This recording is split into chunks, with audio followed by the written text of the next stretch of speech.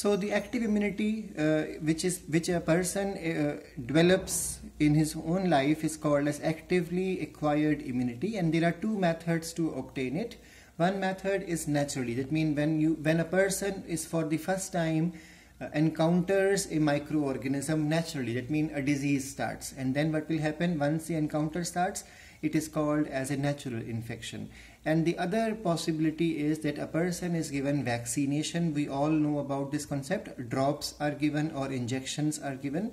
So when active immunity a person develops, but it is because of artificially developed, so it is called as vaccines are administered to the body. So there are two methods. In this method and in this method, the person's immune system fights to develop immunity. Now, what is passive immunity? When a person does not develop the immunity, it is given to the person through somebody else. That means passive immunity can be naturally acquired from somebody else, or it can be artificially acquired from somebody else. Let's take example of a mother. So a pregnant lady passes on to the fetus some of the antibodies for immunity through placenta. We'll be talking about that in the next class. And then the mother passes to the infant while she is breastfeeding the child through the milk some immunity, and that is also a type of passive immunity which is naturally passed on from mother to either fetus or from mother to the infant. Remember, this is not going to be a permanent immunity. These are going to be permanent. Now, in the same manner, passive immunity can also be administered artificially. For example, it is given from one organism to the patient's body in the form of injection. For example, we all know when a person is bitten up by a snake, then we cannot wait for the immunity to develop naturally. The person may die because of snake bite. So in such cases, or we all know about tetanus. In the case of tetanus also, vaccination is not given, but it is the anti-sera which is given.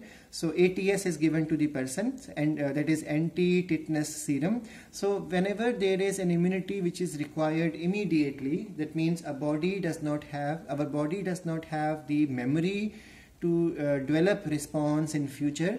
In that case, we always need administration of passive immunity. When body is not able to develop its own immunity, we have to give passive immunity. When body is able to develop immunity, it is called as active immunity. Let's go through the detail of this concept now.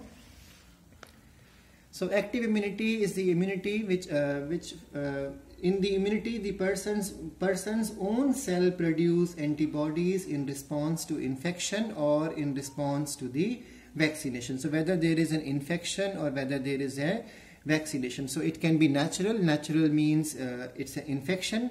Artificial means vaccination. So active functioning of the person's own immune system occurs here, and then the body's immune system develops antibodies, and this is how immunologically active cells are produced. This may take few days or few weeks to work, and this is a long lasting type of immunity.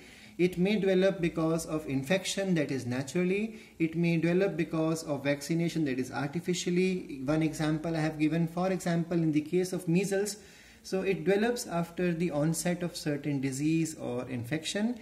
And artificial immunity, for example, for TB, it is induced by vaccines prepared from the microbes or their products.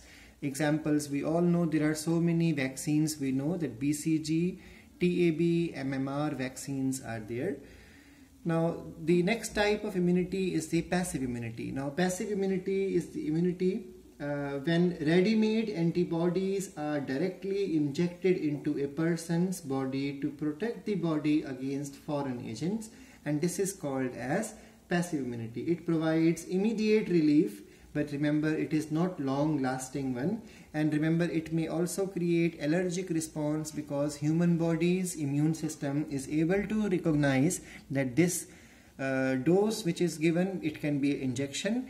It is not prepared by the self cells. So antibodies from another person are passed on. Remember, this person can be human or it can be another animal, another organism. So antibodies from one individual are passed on to another individual.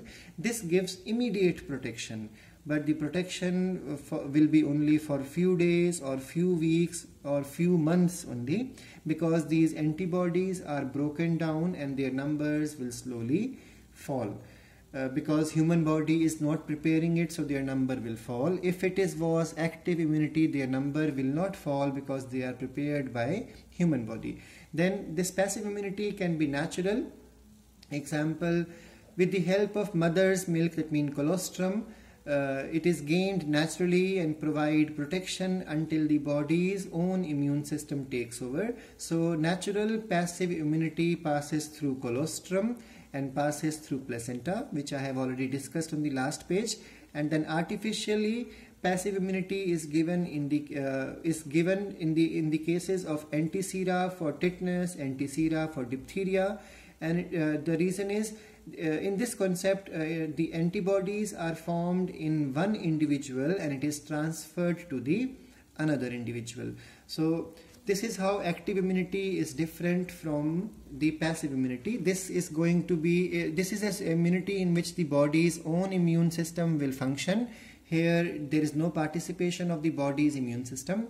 This may take a lot of time to start functioning. This will be a quick one to work, but this will be a long lasting one, and this will be for a short duration of time. I hope the differences between active and passive is clear to you.